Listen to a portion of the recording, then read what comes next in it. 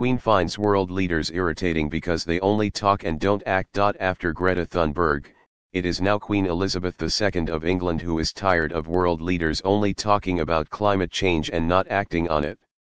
The Queen says she finds it irritating. A little before world leaders are set to gather in Glasgow for 26 Colombian pesos, the Queen has said she is sick of leaders who only talk but don't do enough about climate change. Extraordinary, isn't it? I've been hearing all about COP. Still don't know who is coming. No idea, she, reportedly, told Ellen Jones, the Parliament's presiding officer. We only know about people who are not coming. It's really irritating when they talk, but they don't do. The Queen made these comments during a private conversation with the Duchess of Cornwall and Ellen Jones, the Parliament's presiding officer. Responding to these apparent comments made by the Queen, the Transport Secretary Grant Shapps told local media house that comments made in private conversations should stay private. I don't think her comments were for broadcast.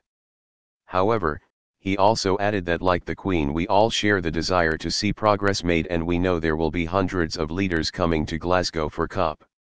The Buckingham Palace has, however, declined to comment on the controversy surrounding the Queen's wordings of the private conversation.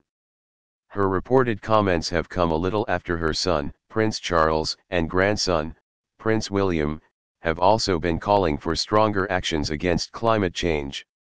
Meanwhile, world leaders are gearing up to meet for 26 Colombian pesos in Glasgow on October 31, 2021.